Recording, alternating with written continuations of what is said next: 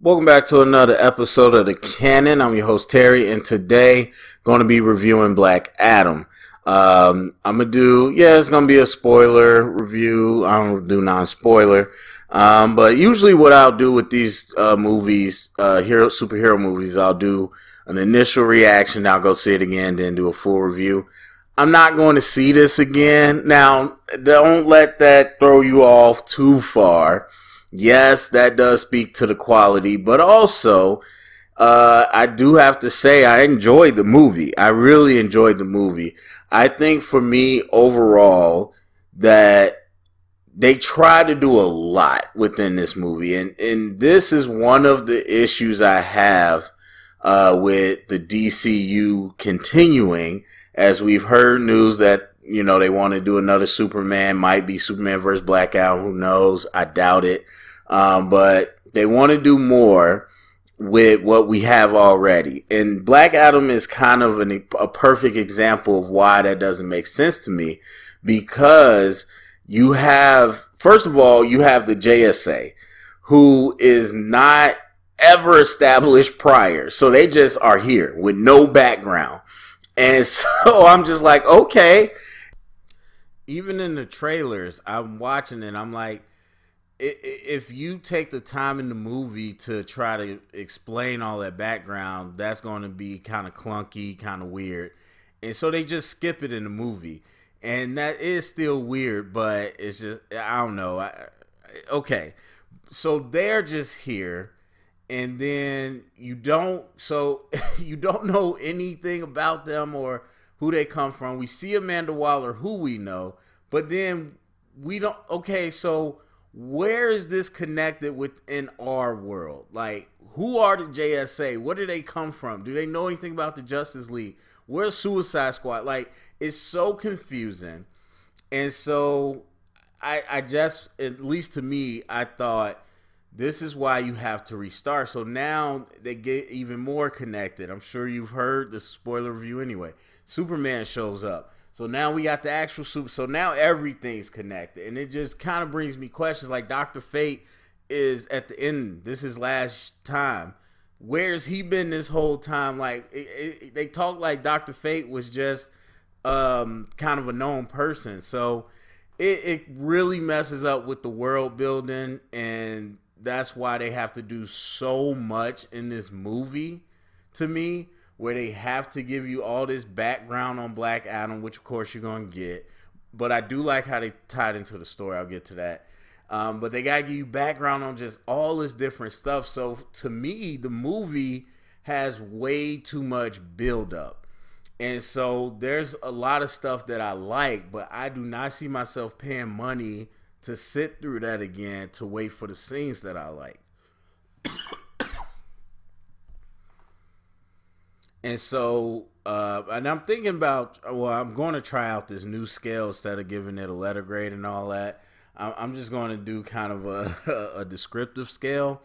And for me, this lands around, we'll watch when it comes out on streaming. Because, or I should say if. Well, it will, because it's WB, so it'll be on HBO Max, and I have that one. So, and I say that because I think of those are the movies that, A, I don't want to pay to go see again, but also I wouldn't, like, buy it because I don't want to own it. And so it kind of lands into that realm of movies that I want to fast forward through and watch cool scenes. And that's it.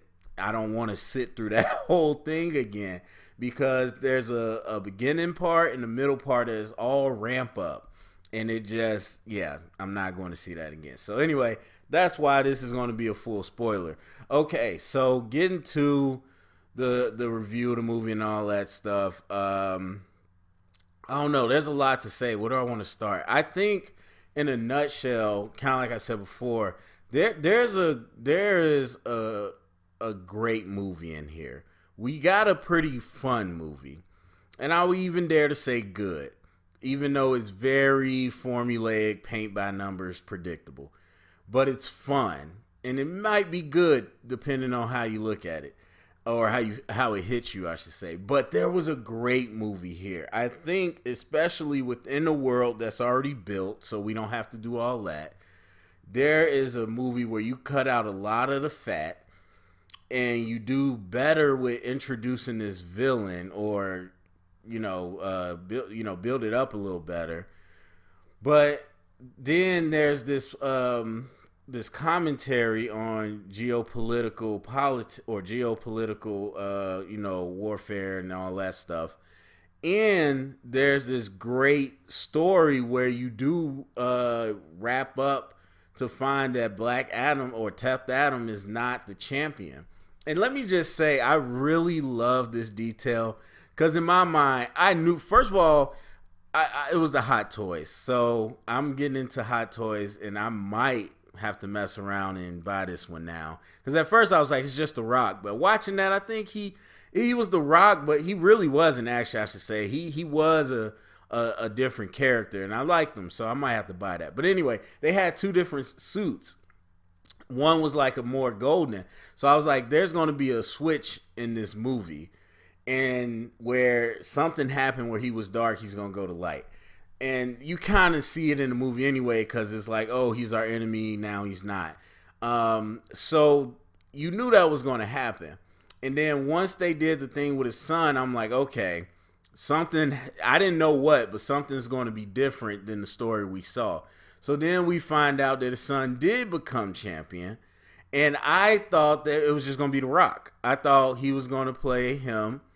And then he gives his power to his dad, and his dad is also The Rock when he turns into Black Adam. But no, they used a completely different actor who was pretty big and, well, he was buff himself, but he looked like an older version of that kid rather than just The Rock, which they could have easily did to say, that's my dad, we the same, whatever. I love that detail. I love that the costume was totally different, but the actor was different. And The Rock is actually the version of Teth Adam. So I like that. I really liked how they did that. I appreciate that because it could have been lazy. But anyway, so I think there was a great movie in here. Like I said, we spent too much time building it up. The side characters with the kid and everything, it could have worked. And I see the idea behind it, but because they didn't give enough to this idea, this storyline of like occupation and, freedom and all that stuff, since they didn't really give it the strongest storyline, at the end of the day, the kid and the mom felt like whatever. Now, the uncle was funny.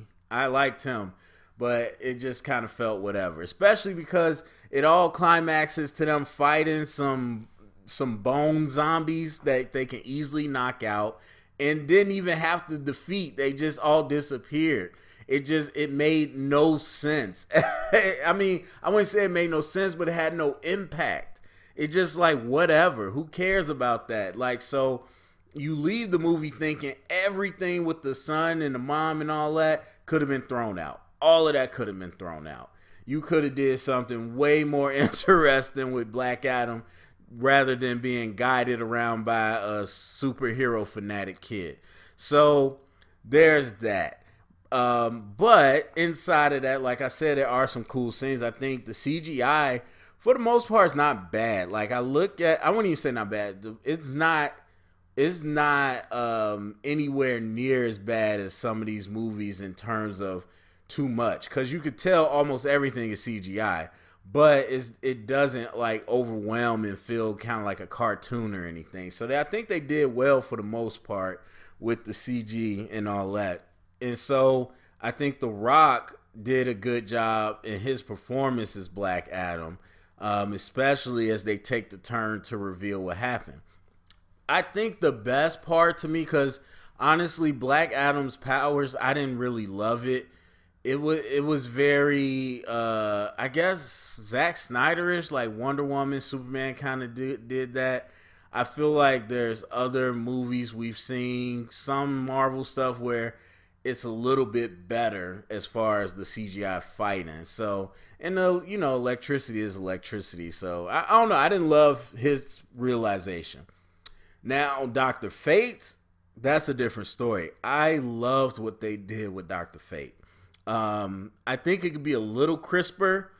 There's sometimes where it's a little bit, flimsy, but as far as what they thought about doing, I mean, it's a lot from the comics, but the way they brought it to life, I loved it. And I hate Hawkman's helmet, but I love everything else about him and the way Hodge played him. And I loved Atom Smash. I liked how they brought him to life. Didn't love the way they brought Cyclone to life. But for the most part, all that CGI and the fight and stuff, it was cool to me. It was cool. It was darn near like watching Injustice, the video game in real life. And so to see those powers come to life is always going to be fun. Look, I don't care about comic accuracy so much, but you get a nice looking costume, uniform, and then you realize some powers with cool CGI. It's gonna be fun to a certain extent. It's not gonna save the movie, but it's gonna be fun. So I like the way it all looked, and again, I like the performances. Hodge, Pierce Brosnan, both of the young actors for Cyclone and for Atom Smasher. I like their performance. I don't like what they gave them to do as much, even though they had like the little love story going, which I felt it was so natural. Like nothing felt forced at all. Like you could easily say Atom Smasher was just a flirty dude. Like he's gonna flirt with girls. Like, I mean, because it wasn't like, oh my God, I'm in love with you. It was just like he was trying to holler at her, and she was kind of digging him. So, but he's so like, I think that's whoever the actress is going to be really good. Hopefully they give him more, because he just played like that guy that is really genuine, goofy, but also cool at the same time. He didn't come across thirsty or nothing. So I like their interactions, but the rest of what they had to do in the movie didn't really, matter too much. So all of that was good. And I say The Rock as Black Adam, his performance was good too. It's just kind of this brooding, like really doesn't know what's going on type person. That was good too. And then again, the way they tried to tie this into this whole story of Teft Adam not being the actual hero, that was, I think, ambitious. I don't think they did it perfectly. I don't think they connected the conduct, or however they say it, from the past to the present. I don't think they did that perfectly. It could have been done a lot cleaner, but the fact that they tried it, because a lot of this movie is pretty, 1, 2, 3, but they did give us a little bit of 12, 13, 14, and they didn't have to. They could have just went 1, 2, 3 all through the movie, and they tried to give us a little twist, a little turn, something to think about. And so I appreciate that. Now, what I will say, my biggest, I said some of the complaints, but I wouldn't even say my biggest complaint. I'm sorry. I should say this. Personally, if I don't love that they went full anti-hero. Like, we knew there was going to be a mutual agreement between the two sides to figure something out against a bigger evil. And to be honest, I thought they did well, because they never really ever agreed in the end. Like, Black Adam was he was an annoyance to Hawkman the entire way. And, everybody just kind of was like, all right, man, be cool, or we going to have to come get you. And that's pretty much all they said. So, I thought they did that pretty well without making it too simple. They kept the complex relationship together. But I still feel like they leaned real heavy into the anti-hero. Like, watching the trailers again, we knew he was going to turn and help them, but I thought he was going to be more of antagonist up until that point. And instead, they gave us the classic miscommunication. So take BVS, for example, which I know a lot of people don't like, but I love. But even if you don't like it, you have to admit, this wasn't I didn't know you weren't bad, Superman. Like, no, Batman was like, I know you're doing good, but all I can see is what you could potentially become. So that's a philosophical difference. That's not a miscommunication. It's just they don't agree. In this, it was a miscommunication. Like, he's literally fighting oppressors and people trying to kill other people to protect the people that called them. And he's trying to figure stuff out. And JLA, or not JLA, JSA is on his hind parts.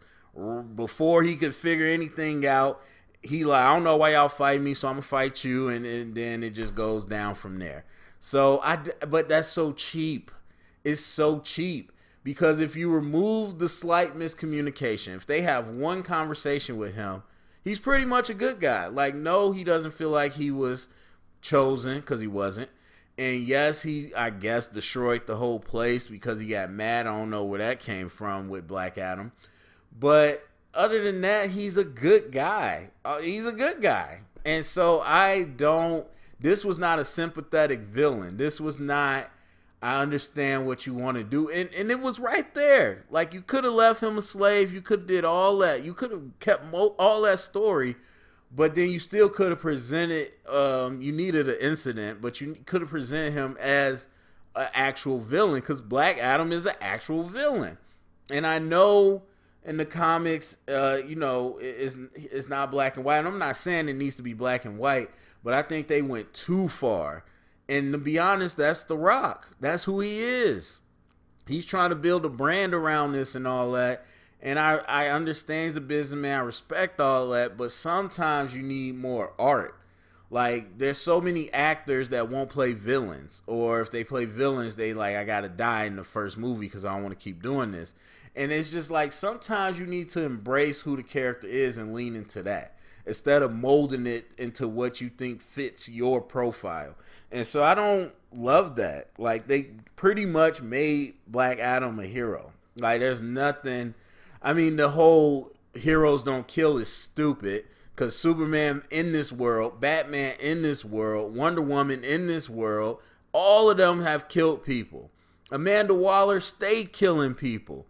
So you tell me why Black Adam is such a problem if he's doing good things, but he's killing people along the way. That's all y'all been doing. So I never felt like this was the villain Black Adam, that, there could be a journey towards him being an anti-hero, which is why you really want him to start out with Shazam. So, yeah, that's it for me. I think that covers most of it. Like I said, there's a lot of cool stuff I want to watch, mostly with Dr. Fate. I want to watch that again. I do. I want to watch again, but I want to have the ability to skip the parts I don't like, because they drag on for a while. And then, yeah, we know The Rock is pulling in Superman, but let me just say this. I hate the fact that they are trying to skip over Shazam. I am a huge Shazam fan. Most of my life, he's been my favorite superhero. It was Green Lantern, then it was Shazam, and that was it. And so, I'm not in love with the movie we got, and I'm not in love with Zach Levi. I like it. It was better than I thought. I'm not in love with how they did Shazam.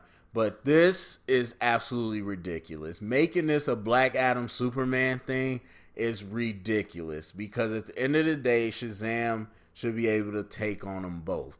And so I was hoping to God Shazam would be in that post-credit scene.